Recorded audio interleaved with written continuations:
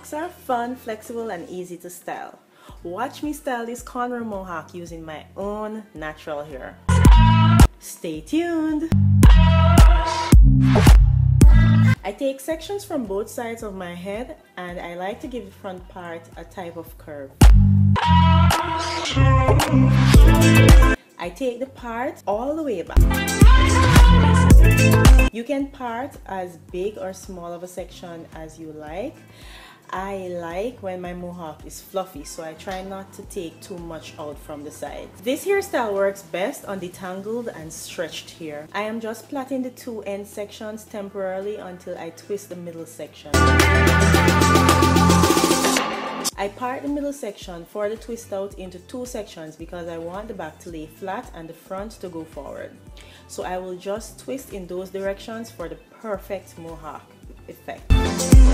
For my twists, I am using the Cantu leave-in conditioner. I just put a small amount on each section because this Cantu product tends to flake if you use too much. I am two-strand twisting the entire middle section of my head. For the back section, I twist downward. I don't twist them too tight because I want body in my twist out.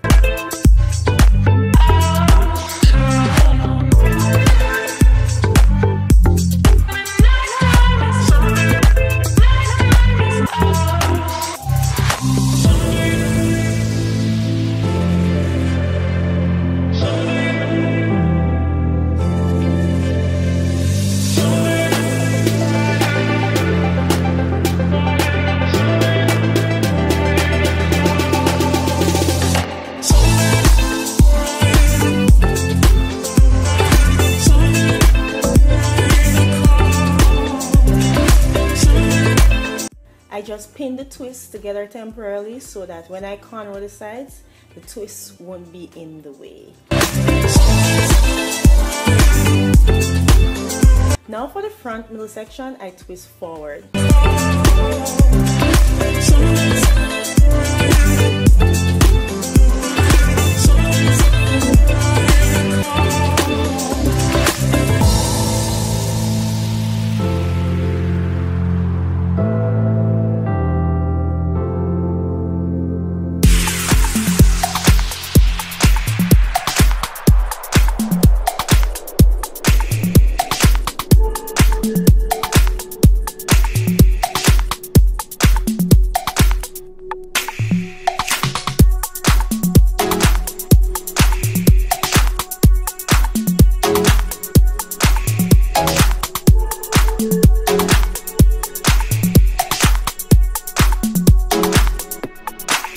For the cornrows, I'm parting a curve and bringing the first one all the way to the side, and then I twist the end.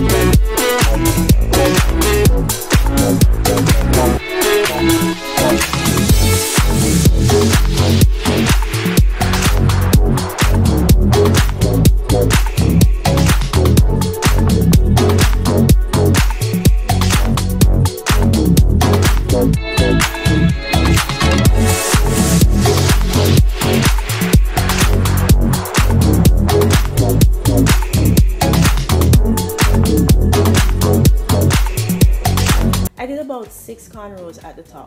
Now to the back section that is left over, I just part those evenly into small rows, cornrow and twist the ends.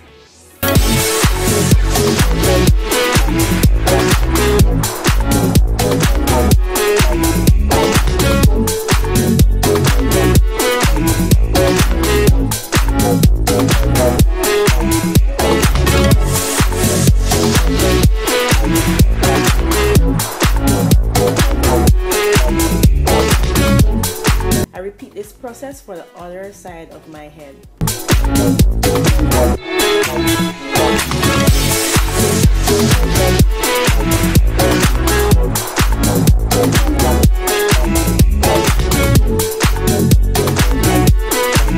I usually lay my edges with protein styling gel and tie them down before I style in the next couple of hours or next day.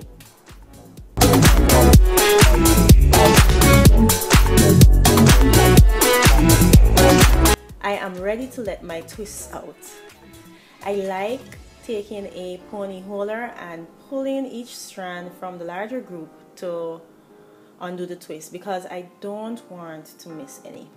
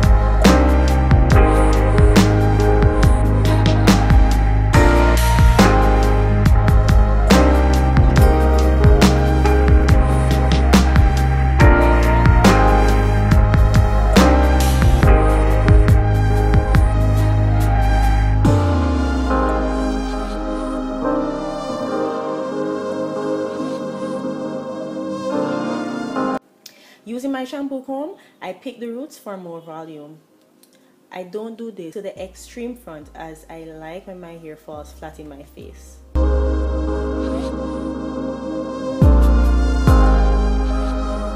My hair wasn't lying as flat as I wanted it to the front, so I pinned it down.